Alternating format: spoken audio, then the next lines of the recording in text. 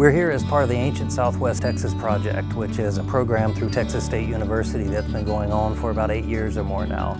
We've been working on several sites out here, both doing archaeological research and working toward preserving those sites, and doing all this work in collaboration with grad students and undergraduate students, allowing them to get experience outside the classroom and participate in collaborating on actual archaeological research.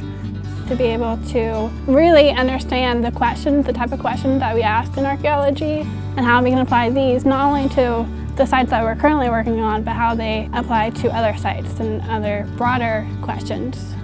Questions like this about the earliest hunter-gatherers in the Americas go toward understanding bigger picture questions about the initial colonization of the Americas by humans. It gives you a chance to put into practice the skills that you learned in the classroom, but also a chance to develop your leadership skills, to tackle challenging logistical problems, to get out of the ordinary and to do something different. And it's an experience that not a lot of other people have. It's a rare opportunity to be able to come out, especially before starting school, and have an opportunity to work with these professors and students. I think Texas State will provide the exact graduate experience I want, which is why I waited so long to find the right place. Being given the opportunity by Texas State to be able to publish and present before even finishing my undergraduate degree is a little intimidating, but the Texas State staff's really great. It's a pretty exceptional experience.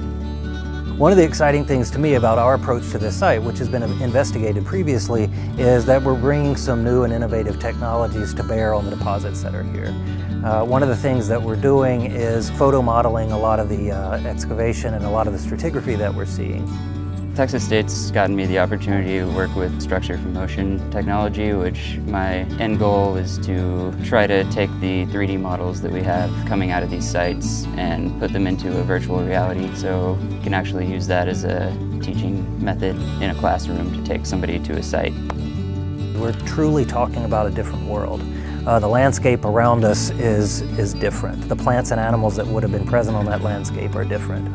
So all of that is toward answering some of the big picture questions about human evolution and the occupation of the New World in general by modern humans.